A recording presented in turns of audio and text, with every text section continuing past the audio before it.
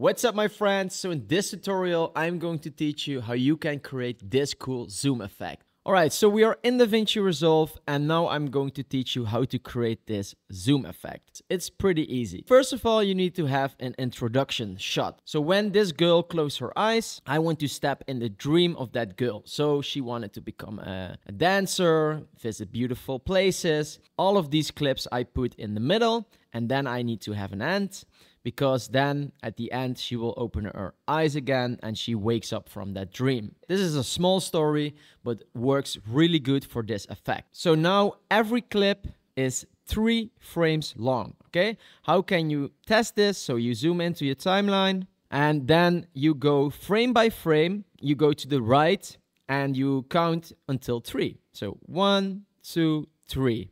Boom, next one. 1, 2, 3. So this is what you do for all the clips right here. Important note for these small clips is that in these clips, you want to center a face or a hand or something that is very clear to see at a split second. To build this transition, we need an adjustment clip. So where can you find it? You go to Effects, and under Effects, you see Adjustment Clips. So grab this adjustment clip and put the adjustment clips over your video clips. And then we want to make a cut right here, because that is where our transition starts.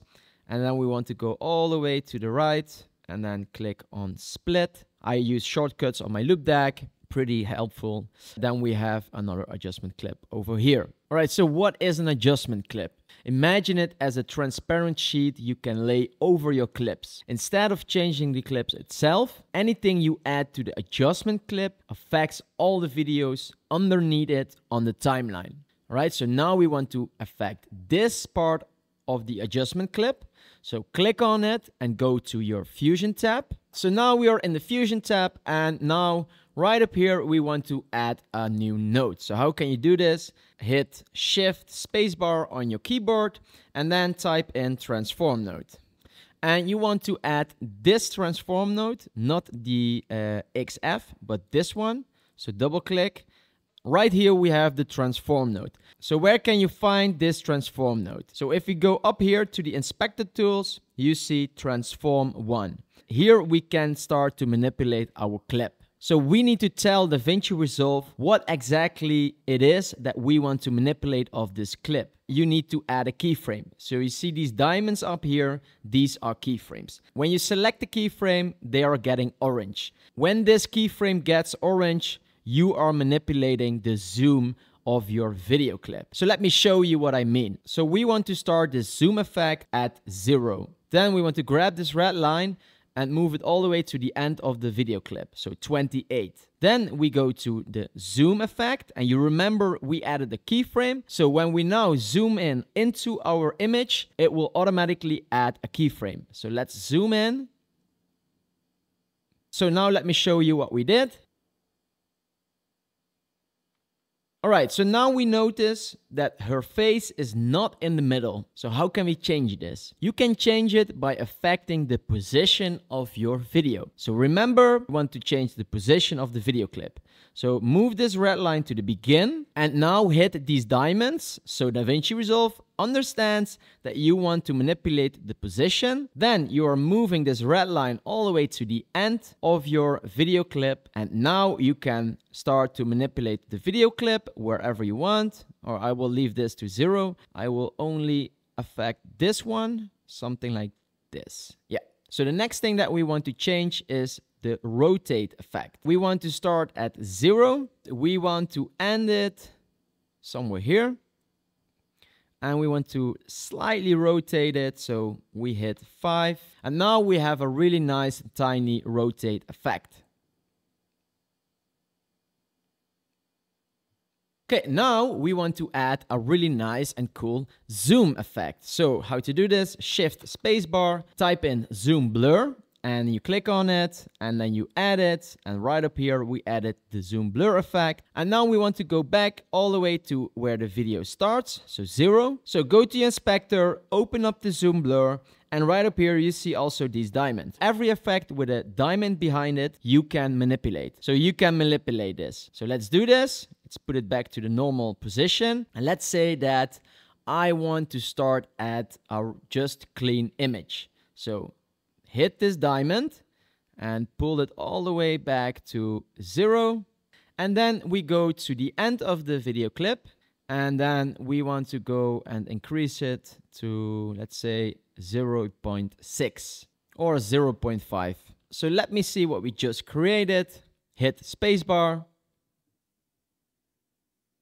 The next step is you want to click on spline, and right up here you want to click on your zoom transition. What can you do with this line? So basically, if you select this area right up here and you hit the S button on your keyboard, it will make it a nice curve. If you want to work more precise, you can do this by clicking on this line, pull it all the way up or pull it all the way down. But I leave it to this S curve right up here. If you want to also manipulate the other side, you can do that as well. Select it and hit S. But I don't like that. I just want to be gentle with this. And for me, this is just perfect. You can also do that for your zoom blur effect. But I like a linear effect, so I will not affect it. But if you want to do it, just select it, hit S on your keyboard, and then you have a really nice S curve. I don't want that, so Ctrl Z. And then we are done with this effect, and we are moving on to the next part. Right, so let me see what we just created. Boom. Slowly zoom in effect with a really nice cool blur. So now we're gonna affect the second adjustment clip. Click on it, go to your Fusion tab.